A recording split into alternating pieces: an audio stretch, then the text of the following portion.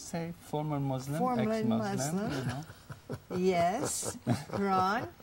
And his story was awesome. We've had him on before, but we never got to the part where he gave his heart to the Lord. We got real close to it, and we talked after it.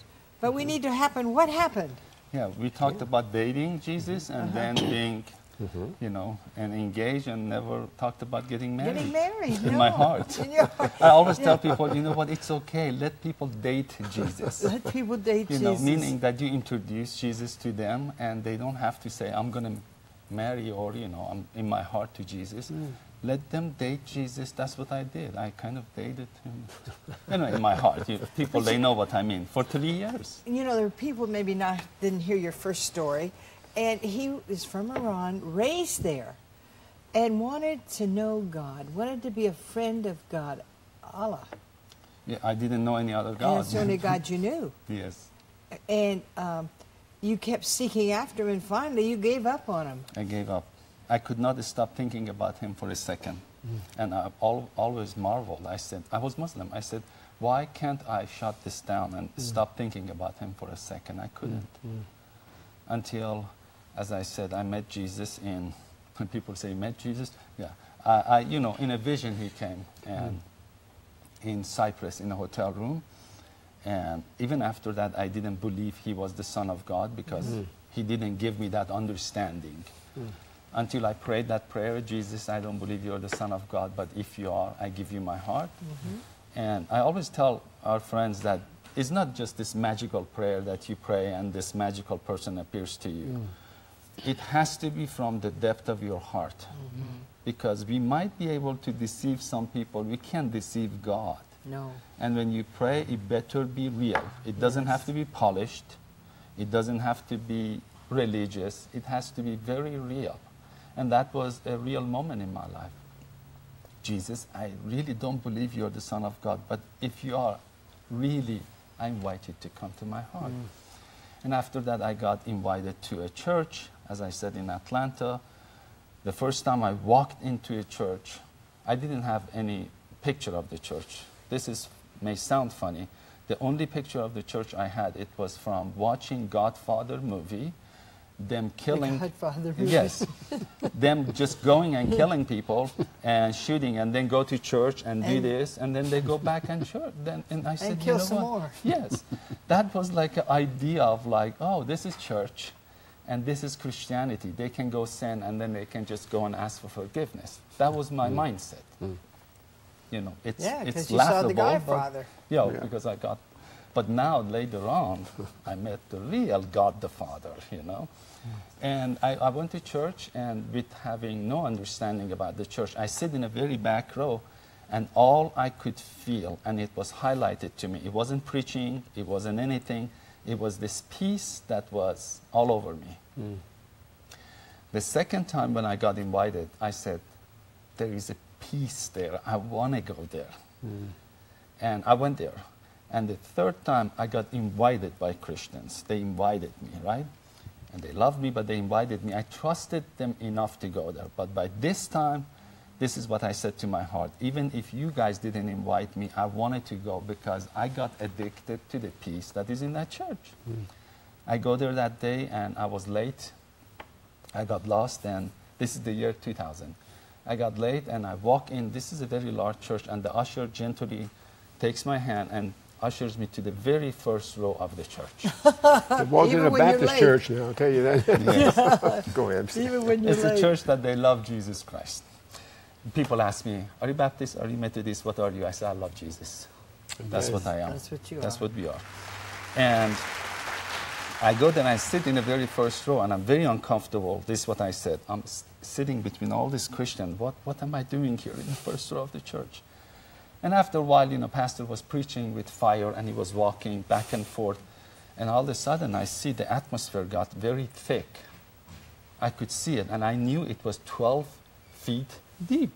I knew. Wow. This is very thick. And I knew I could go to a certain place and touch it. That never happened to me. I believe it was anointing. And after a while, I'm looking at it, and I see a man standing behind the pastor. with the rod in his hand, and the rod was like this, and he's looking at me.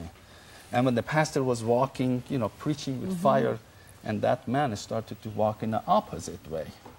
And that really got my attention. I said, who is that? A voice very loud inside my heart said, it's Jesus. And then I heard another voice, the opposite, mocking voice. I said, that's not Jesus. You just see stuff. I went with the mocking voice. I said, yeah, I think I just saw something. That's not Jesus. Remember, I prayed that prayer before. I said, Jesus, if you're the Son of God, I give you my heart. And this is what happened. I saw him walked on the stage, walked on air. Jesus doesn't only walk on water. He walks on air too. Yes. And then he just came down and he just walked inside my body. I'm sitting there and I just saw him. He just walked in. He just walked in. That's what he does, even if you don't see it. When you give your heart to Jesus, when he comes in, he has to walk in. Yeah. Doesn't just go through my ear. You know, he just walks in. The person goes inside. Abide in me and I in you. It wasn't a special treat for me. I think in my case, he allowed me to see what happens when you give your heart to him. Because you sought him so long, since 12 years old. Yes, I didn't know it was him. No. But yes, he actually, I wouldn't do it if he didn't give me the desire. Yeah.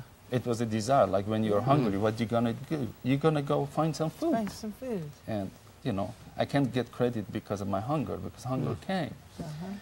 And maybe, the pursuit comes because you're hungry.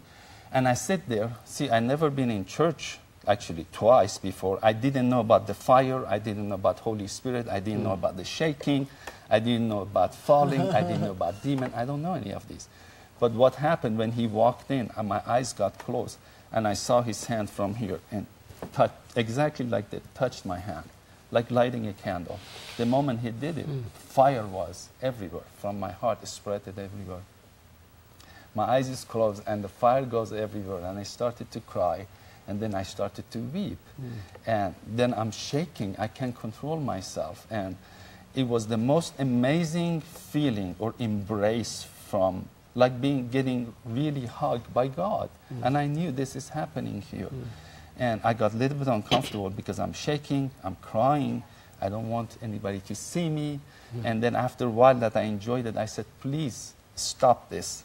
Then I said, come back later. Come back later.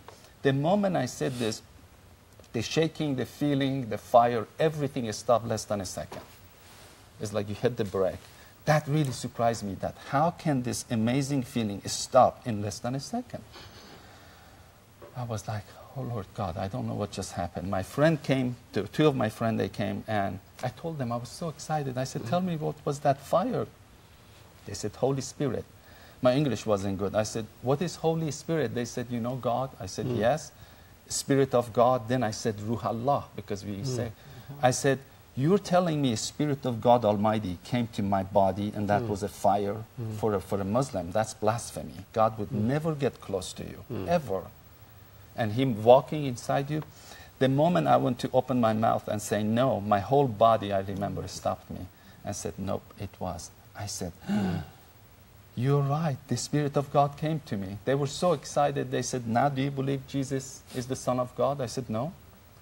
Oh, no. Good gracious. What They a said, story. why not? I said, now I know. I had to be honest. Yeah. I would say God is truth and he loves honesty. Yes. I said, now I believe Jesus is alive. One, he came to me. Two, now I believe that his blood has power to forgive my sin. Otherwise, Holy Spirit wouldn't walk inside me. However, if he's the Son of God, he has to show me himself. They said, okay, you know, fair enough. And I remember for 2 or 3 weeks driving in Atlanta and going to work, and I was weeping and weeping. But this time it was good because I got connected. I knew heaven can hear me, and I knew this Jesus. I talked to him, and I said, how about my friends? How about my family? This is so good. I want them to have it, you know. Yes. I was working for a vending company that we would just go in the morning and get all the snack and then go all over Atlanta and fill all these vending machine because my father had supermarket. I was good at it. And I had hours to travel. And I can't tell you how good it felt for the first time to be connected, you know. Since I was 12, I wanted to be connected and be connected, you know. Yeah, it was the most amazing, you know, you connection. wanted him to be a friend. Yes, and especially it felt good because I was so thirsty, you know, for so long. And it's like winning the lottery, cannot even compare it. It's like I hit the jackpot in heaven. It's like, this really happened. I wasn't crazy since I was 12. I knew this will happen, it's happened. And then they told me about the prophetic. I said, what is prophetic? They said, there are people that they can hear God. I said, stop. You're saying people can hear from, not Jesus, God Almighty. I said, God Almighty? They said, yes. I said, I beg you, take me to them. Anyway, they said there is a Friday service in another church in Atlanta, a smaller church. They said, we have to go Friday. I said, I can't wait. Can you call them? I said, no, we have to go Friday. I couldn't wait to meet people that they can hear God Almighty, you know. And now we just say, you know, the Lord told this to my heart, the Lord told me that. And there are people that you're in agony and they can't believe it, that God Almighty would take a time and talk to you. He doesn't have other things to do, maybe holier thing to do, and he would talk to you as a person. Why would he be interested in me? What did I do? What did I do for him? And that's what happened on January 21st, 2000, Friday night. We went to that church. And it was they had a very strong gift of prophecy, and 6 or 7 people at the end of the service, it was 10:30 or 11, they got together, they would walk around the crowd, among the crowd, and they would just, by impression, would say, you, sir, can we pray for you? Yes. Then they would record it, and at the end, give you the tape. I counted, 1 person, 2 person, 3, 4, 5, 6, 7, 8. I was the 8th person. And when they started to walk toward me, I knew my life is going to change. Very short lady. Would you stand up? Yes. What's your name? Kamran. I'm 6'7", and she's maybe 5'1", 5'2". She's looking at me. She said, I remember so clear. She said, the Lord told me to touch your hand. And my heart was beating so fast. The Lord talked to you about me? And she touched my hand just like that. The moment she did it, I had to turn my face around because something inside me was terrified of something that she carried. And I was so terrified. And I put my hand like this, and this is what she said. She said, I tell you, accusing spirit, to loose this man right now. My English wasn't good. I didn't know accusing spirit. Whatever she said, I fell on the floor. I had no energy. I just fell. I never saw people falling before. I'm on the floor. My eyes is closed, and I saw this tornado, very dark inside my stomach. And when I got here, I started to scream very loud. While I'm on the floor, I'm saying to myself, there is something else lives inside me. They don't want to go, they have to go, and they're using my throat to scream. And it was very uncomfortable. And then they were gone. I could see it. When the last drop left, my eyes were closed. I saw very far into heaven, just like this. I just saw very far with my eyes closed. I saw Jesus standing in the right side of a throne. It was a wooden chair, and I knew it's a throne. And he poured, the moment I saw him, he poured this milky spirit that came from heaven. And the moment it came and touched me, it's like this atomic bomb went off inside me. What a story. My whole body knew he was the Son of God. My whole body, when I say my body, I could feel my eyelashes, eyebrows, my fingernail, they were all talking to me. That was the first time I realized my whole body is alive. It's not my tongue that can talk. My whole body was saying that it was him all along. You know, since I was 12 years old, it was him all along. It's like this love song. It's like my body was just singing this love song. And I was just going back all the way to 12 years old, that none of those moments was wasted. It was him that he pursued me. And I knew he was the Son of God. I knew he was God. It's like I had no doubt, you know, because of his grace when he touched me. Of course, I went down as a Muslim. When I got up as an atomic bomb for Christ Jesus. And Lord God, I had so much fire in my hand. And that's where, you know, I started to, after 6 months, I started to calling back home. And of course, that fire I had and that assurance I had, I would just talk to anybody. the Lord would tell me, lay your hand on the phone. I didn't know these things. I would lay my hand on the phone, and in Iran, people would get slain in spirit, you know. And that's kind of a short version of my walk with Christ until I got saved. And so many things happened, and you know, I got to know Jesus very deeply in the beginning, but I didn't know the Father at all. I knew He as a Father. I knew Father is God, and I knew Holy Spirit. But then later on, the Lord put it in my heart. Now I'm going to show you the Father. That's where my journey started, to travel inside the heart of the Father and get to know His heart. You know, I need you to come back for 2 hours. I need you to sit here for 2 hours and do your whole story, because there are a lot of Muslim viewers. We have them. And I really want you to talk to them. Boy, I really want you to reach out to them, because, you know, they're just deceived. They don't know. They know he was raised in Iran. He didn't know. No. He just had a drawing at 12 years old to be the friend of God. Yeah. And bring your wife, she can sing. And Yeah. I just want you both to come for a whole day. Great invitation. And it would be Yes. wonderful, wonderful. Would you like to have him come back? Just All let us right. know, because Yes. I'll tell you what a blessing you are. Thank you. And you're so articulate, too. Yeah, He and has it's- a message. It's Jesus, like even the Christians should know him. And a lot of But, Christians you know, don't know Dorothy, him that's like what that. I was thinking. That's I was thinking, my here's a heart. Muslim I'm listening to that's giving this story, and the Christian people, That is they don't my even heart. understand this. I always say that my heart is more for the church than is for Muslims, because the Lord gave it to me. Yeah. And this message of friendship with the Father, we think Muslims need the Father, but we need to understand, I need to understand every day, I need the Father as much as they need the Father.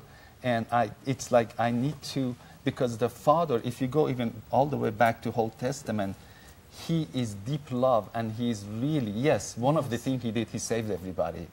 But sometimes we bring Him low and we call Him a Savior, meaning that you're not more than a Savior. You're only a Savior, like somebody that saved you. He's way more than a Savior, you know. And even we call Him a Father. Yes, He's Father, and He's more than a Father. And for me, my desire is for all of us to take time every single day and just say, Father, I want to walk with you. Yes, I want to go share you. I want to share you with other people. I want to go Great Commission. I always say Great Commission is not the greatest commission. Your greatest commission is to really get to know God and love God. That's what He wants. And that's the daily Relationship. process. How can I love you and ignore you? Yeah. How can I love you and can't. ignore you? It's can't. the greatest calling, if we could all hear it as a Christian, this is not even for Muslim, is to walk with God. Enoch walked with Him and was no was more. not. And to me, the way I understand, doesn't have to do anything with good works. No. It has to do with walking with God, meaning the Father desires you so much and misses you daily that He has to have His time with you.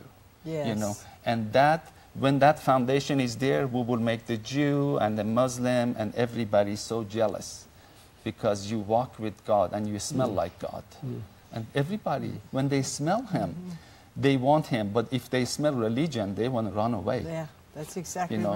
right. I want Him to come is back. right. I Boy, just want what Him to a, come back. what And a I message think you have. it's Hashem, you know. powerful, powerful It's message. the Father. It's maybe we could just now and just tell the Father, even the Christians, you know, just tell the Father how much you love Him, and tell the Father that I want to commit my life walking with you before I just go out and share you with others, because I have to have this story with the Father. You know, all of us, all of us. I always say, we as a Christian, it's good to get to our knees and say, Father, I missed you, we missed you, and we want you. We ask that you forgive us that we've been working for you for so long and neglecting you. We want you, Father. You know, please take us back, you know. One time I had missed a couple days. I don't like, my first morning, part of my morning, I give to Him. I missed a couple days, and I went in there the next time, and He says, I've missed you. Plain as day, I've missed you. And it just put a thing in my heart, like, I missed Him.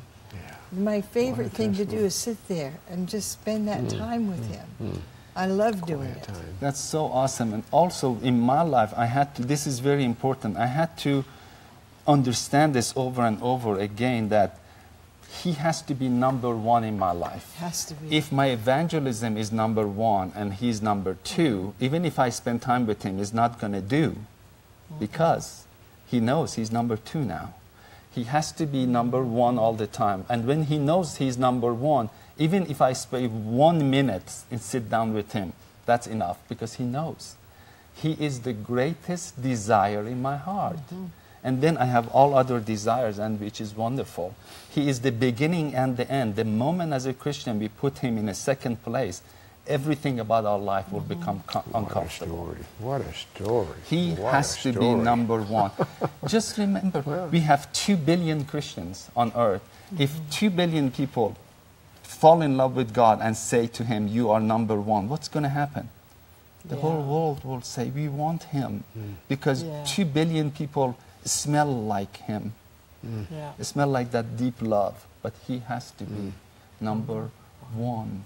Wow, boy, Wow, you've inspired me. I wish we didn't have to Wow. go. We have to go, but Yeah, absolutely. thank you. totally. Please come back. Yes, absolutely. Because we desperately And you don't need live to that hear far more. away, you can't come back. So Yes, Yes, we've yes. got bring to your get him wife with back you, here. sing, do Yes, some singing yes. too. Thank you, Lord. Right. Lord, thank you for bringing you, Father. him into Amen. our lives, Father. I Yes. thank you that people's lives will be eternally changed by the Yes. words they heard here today. In Jesus' name we thank you. Amen. Well, we're going